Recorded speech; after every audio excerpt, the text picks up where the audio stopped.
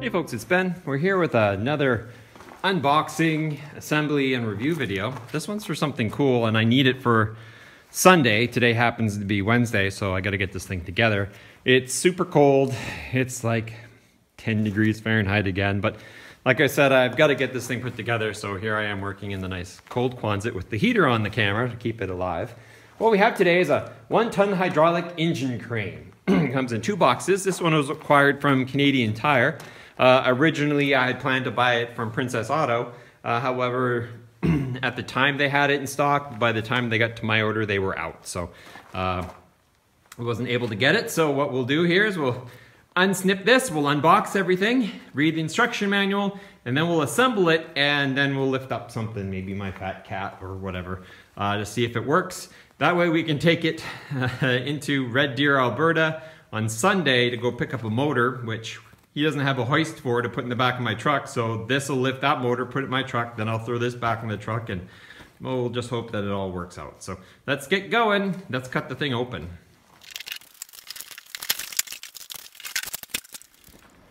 Let's bring you in for a quick look. In the little box here, it's only this subframe. What's important to note here is that there's a loose nut, washer, and there's a lock nut somewhere, or a lock washer in here somewhere. There it is, it's underneath the beam there. So that just came off that bolt there, so that's cool. And then we have the nuts and washers for that. I don't think there's much assembly involved here. We got our hydraulic jack, a bits and piece. I'm guessing I might go for that. So I'm going to read the manual real quick, and then we'll come back to, I think would be assembly. Must store on hard level land. Extension boom must draw back to boom. Hydraulic unit must be at lowest position. Use pin to fix folding front leg. Store by wall or fixity. Okay. And no outside force to pump. Alrighty, so let's read that quick and then we'll get it set up. One thing I forgot to show you is what's in these boxes, but I believe these should be the wheels and any other mounting hardware that we might need. And sure enough, here are 4 wheels and bolts for said wheels.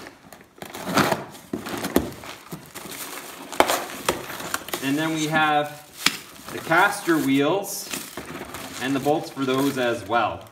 So to get going, there'll be a lot of time lapse in here where I go quick and not go quick, but we're going to be putting, step 1 is to take these caster wheels and install them on the base that's here. So this is the actual base of the unit. Let's loose out. So it's actually going to sit like this, and we're actually going to bolt these caster wheels to these bottom slots right here. So why these are slotted is what they want you to do is to put the wheel on with the far, I guess the inward side first, and it lets you get near the edge so you can put in a washer, a lock washer, and a nut on the inside. And then before you tighten it down, we'll push it in, and then we'll do these outer ones here in the holes that don't have slots. That way we can get them started without having to mess around too much, hopefully.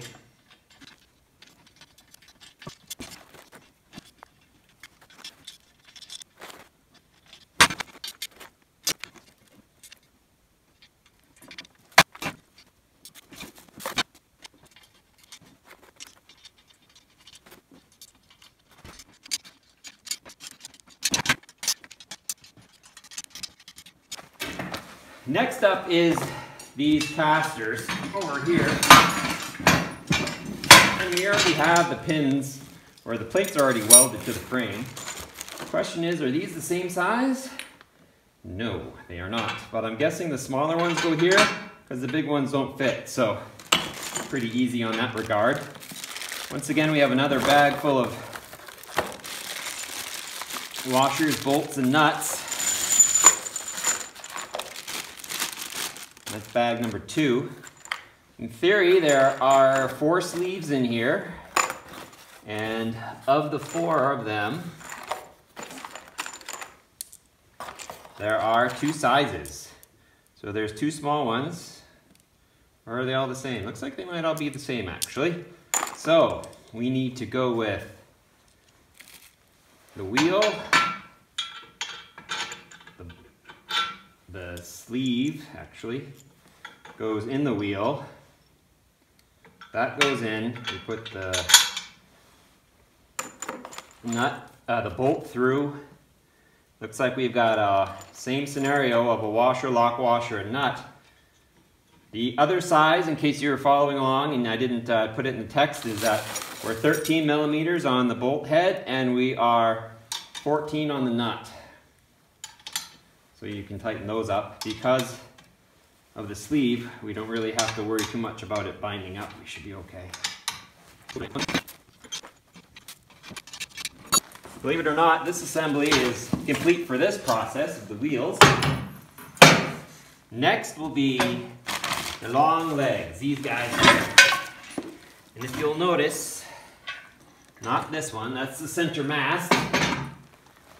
We've got this guy here, which has another wheel support here.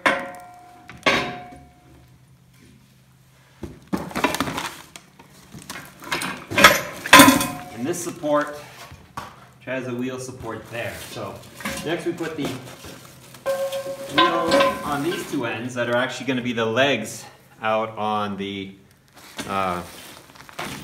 crane.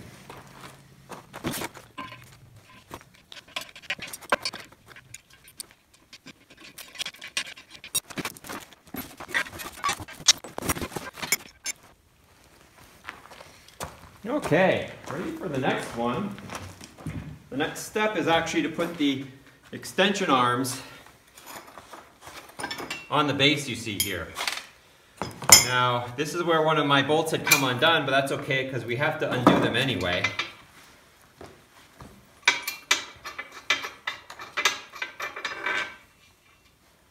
That one's undone. And then for the pins here, pull them out as well. But we're not going to put them far because they're going right back in. Then you want to take your arm extensions here, essentially, and making it so the wheel faces forward while it's in the hoist. So in this case, you can see that the wheel will face straight forward when it's kind of at this angle. That puts this one on the other side. We'll go ahead and pair these up. Now, the pin wants to go through here. And that's one connection.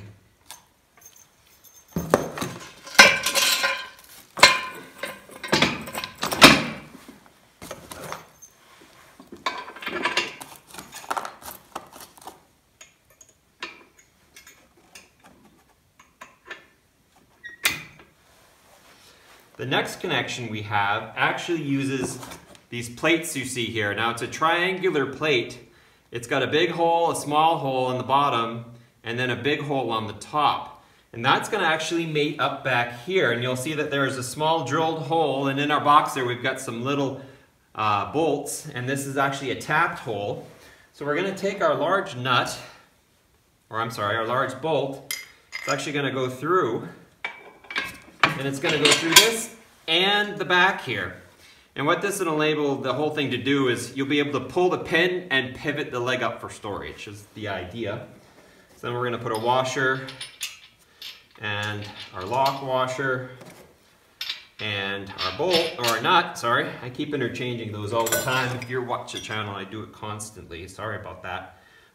We're going to be 22 on the nut side. Probably like a 21, but actually, to be honest with you, a 13/16 actually fit pretty good on this side. And but before we get this tightened, we actually probably should come in with our little holder nut, little holder bolt here. Geez, lock, and go ahead and start it while it's loose and we can move it around a little bit.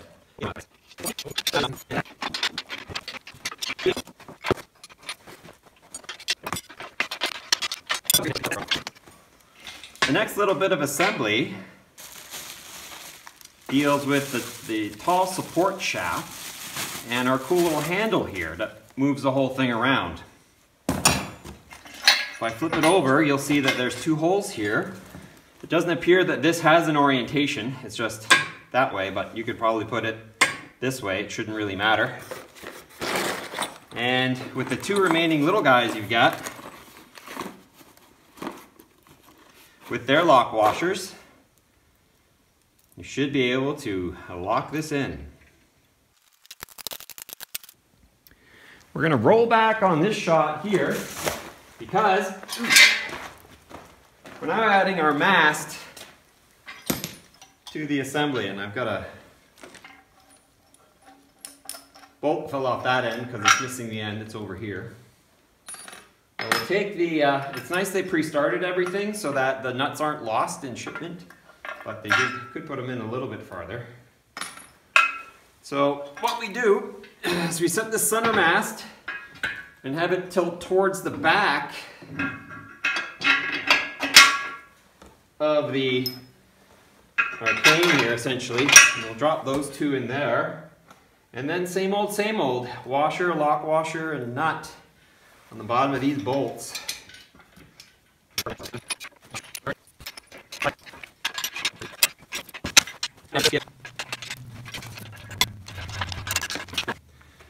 Next up we have our side support rods.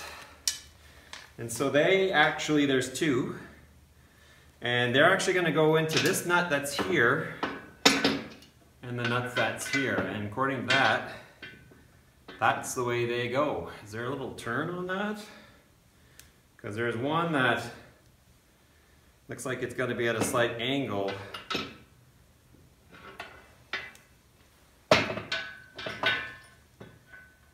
looks like these are side specific, although it doesn't seem how side specific they are. It looks like they're just bent this way flat. And there's not an actual twist to them, which, because this is at an angle and this is straight, you'd think there'd be a little bit, but I'm guessing as we tighten them down, they'll adjust themselves.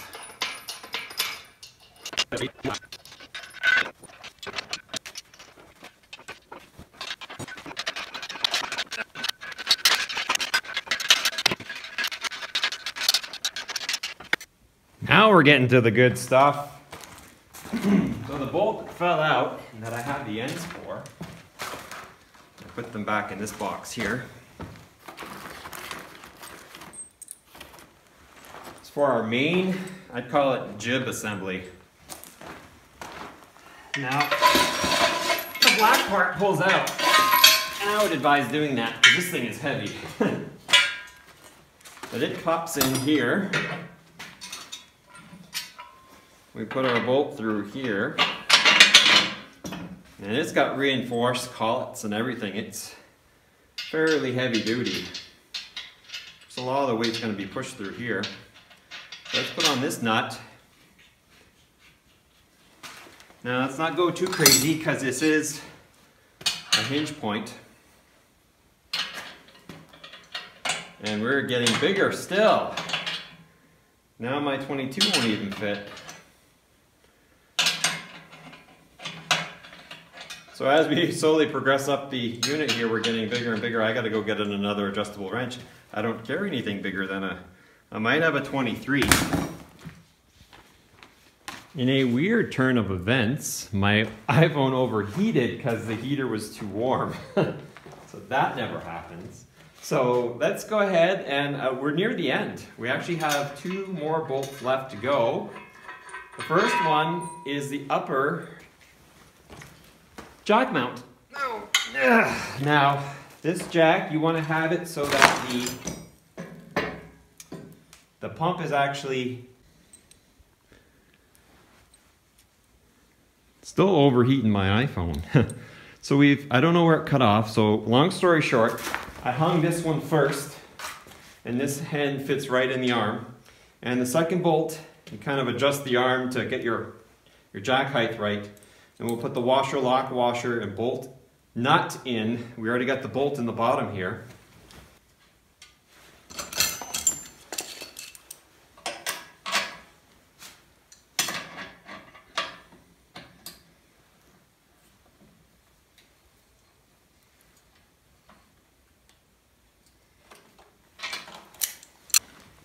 those are all together. Now we're really at the point where we're acting just like a jack. So if we take, and we have the supplied rod and it's got a little notch cut out of the end.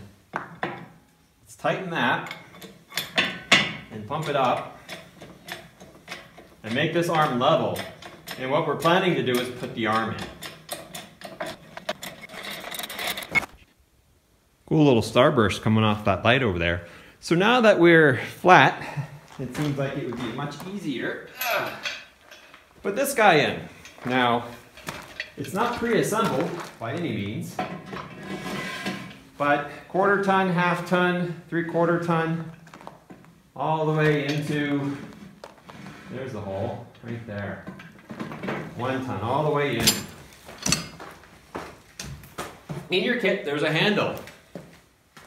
So you can pop the pin out, slide the handle through, put the pin back in, and now you've got 2,000 pounds of pickup, in theory. But one thing to remember, it's not all assembled yet. You do need to tighten this guy in. They did install it for us, and that was nice, but we do need to actually latch it in, or tighten it so it's not going to go anywhere. So now we've got that set in. So all our bolts are tightened. So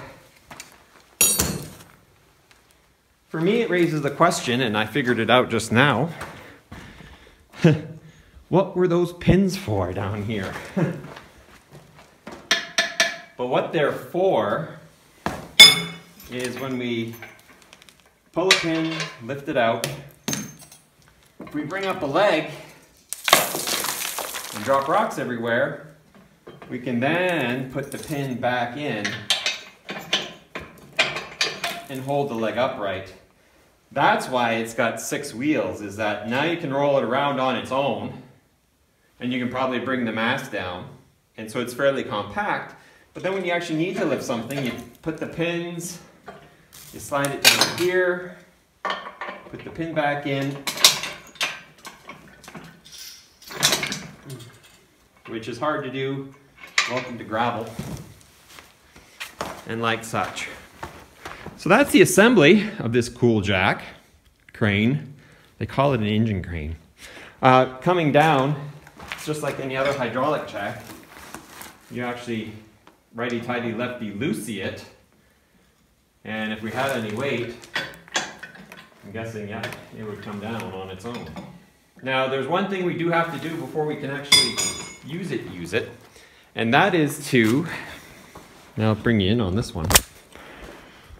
There is a little air vent here, or vent for the jack in case there's some air in here. So let me quickly reread on how to do that. I think we're just gonna pull it out a little bit and vent off any air that might be in it. So there is a purge procedure, I guess you can do, where you take it and you release the pressure by at least 1 full turn. You pump this a couple times, and then it says use a screwdriver and kind of pry without damaging the little plug up here. But that's A, Phillips. B, you screw it out, and C, it'll fall out if you don't, if you're not careful. And it's just a cylinder of air in here. So I'm guessing if there was pressure or something built in there, bubbles, what have you, you're supposed to do it without any load on the crane. So what I know is that there is no oil there. Maybe I need to put some oil in it. I'm not 100% sure, but it seems to jack up all the way. But you do that procedure and then you put the plug back in and you're good. You can tighten it up and pump away. So I'm gonna assume it's primed until it's not. I will need to lift up something before we take it to a distance to lift up a motor, right? So, and it's not that hard to operate. But, so I will lift something, probably a human, just to make sure it does work, but that's it. I think it's, so far, it's a great unit. It's all in how the pump is, right? Like the metal parts won't fail. They're fairly machine molded, but it's how the pump does. So we'll see how that goes, and only time will tell, unfortunately. But so far, all the parts were included. Assembly instructions were fairly clear. Everything was almost pre-installed. So far so good. I like it. I'm probably going to use it for most on the 1/4 ton rating. And one of the reasons why we need to do that, and one of the reasons why I was gonna kind of use this type, two reasons actually, is number one, they're gonna be slightly overrated anyway, so 1 ton might be 1 1/4 ton, maybe. Number two, this is just HSS, high strength steel, tubular steel. So if I needed to be longer to get in a little deeper, I can just get some HSS of this size, whatever it is. I'll have to measure it. And I could technically put a longer arm on this if I needed to. Why am I worried? My fiero, right?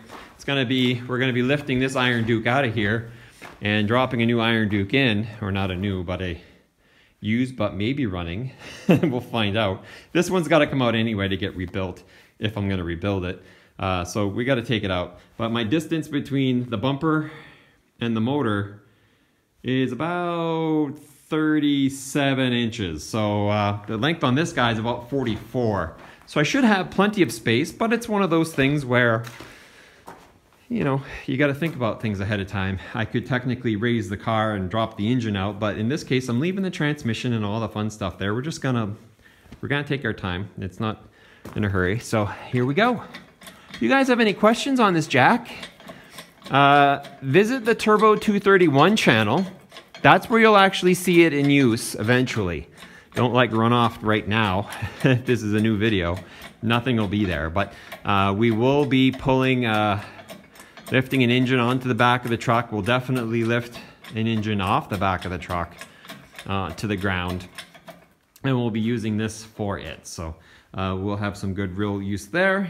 So if you have any questions, ask them. Comments like you have one and it's great, or you have one and it sucks, leave them. And let's go. Look at that, huh? And subscribe to this channel, Red Barn Homestead, for unboxing, building, that sort of review type of videos. Cool homestead stuff we're still doing. We got some craft stuff coming up as well. And hit Turbo 231, I'll leave a link in the back for that as well. You'll actually get to see this thing in use on things like that and other cool stuff. So you guys have a good day, and I'll pause for 20 seconds. So actually I'm gonna pause over here. What's the actual temperature in here? I can throw up the cards. Editor guy, throw up the cards. Ah, it's a balmy 21 degrees. What are we talking about? It's nice. Catch is everything's metal. It just sucks the life right out of your hands. And I overheated my camera right here, so let's do that again. Perfect.